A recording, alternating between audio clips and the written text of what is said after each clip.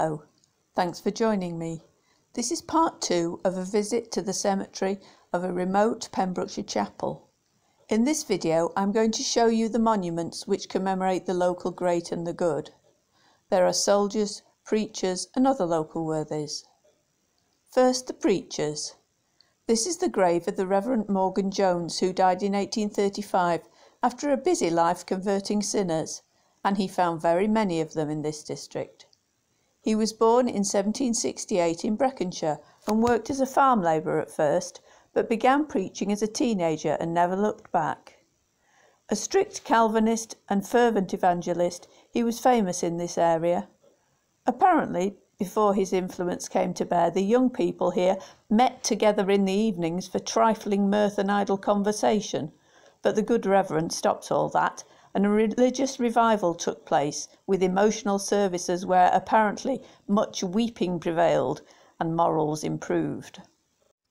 Next to him lies the Reverend Evan Jones, who followed his example in the local chapels until, the inscription tells us, he moved to continue his ministerial labours in England, Stroud to be precise, for 17 years, before returning back here and dying in the land of his fathers. Another Morgan Jones is commemorated here. He was an army surgeon and very well travelled. His epitaph informs us he saw service in the Crimea, the Indian Mutiny and the New Zealand Rebellion. He died in 1896. At the front of the chapel is a monument which looks at first like a grave, but is in fact a First World War memorial to those who, unlike Major Morgan Jones, did not come back to die and be buried in good Welsh earth.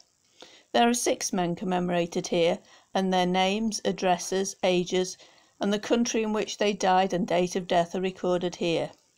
It's typical of Welsh memorials that the address is given. There were many John Davises and Thomas Thomases, so the name of their house, farm or row of cottages helped to identify them.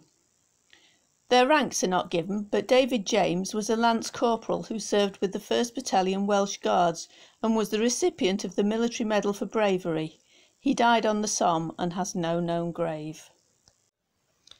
Now to 2 prominent Victorian men of the district.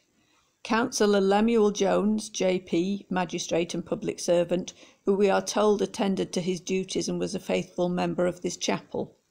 His infant daughter is commemorated at the end of the inscription. Her date of birth is given, but strangely not her date of death. The final memorial is rather grand, as befits one of the wealthiest men of the area, excluding of course the gentry who were church rather than chapel, so weren't buried here. John Owen, Esquire, of Gloag, was treated to this black marble monument by his friends and admirers. However, they took their time about it.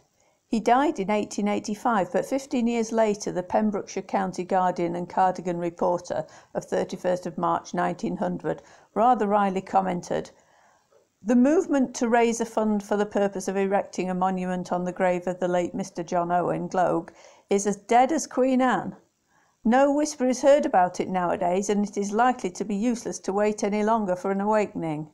The responsibility of letting the matter drop lies entirely on 2 or 3 shoulders, from whom better things might be expected."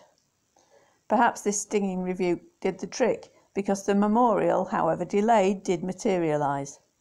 It praises Mr. Owen as a large employer of labour. Indeed he was, 80 men in fact, as he owned the quarry nearby. He was also, we learn, a keen educationalist and did much to promote the welfare of this neighbourhood. The crowning effort of his life, however, was the Whitlands-Cardigan Railway, in the promotion of which he spent a large sum of money and laid the public under a lasting debt of gratitude.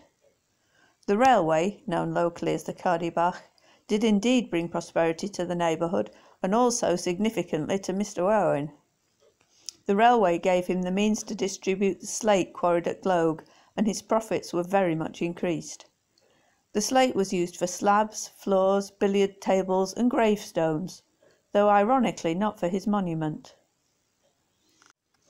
If you enjoyed looking round this atmospheric Welsh cemetery, please see my other videos for more about the monuments here, and please give it a like and a comment.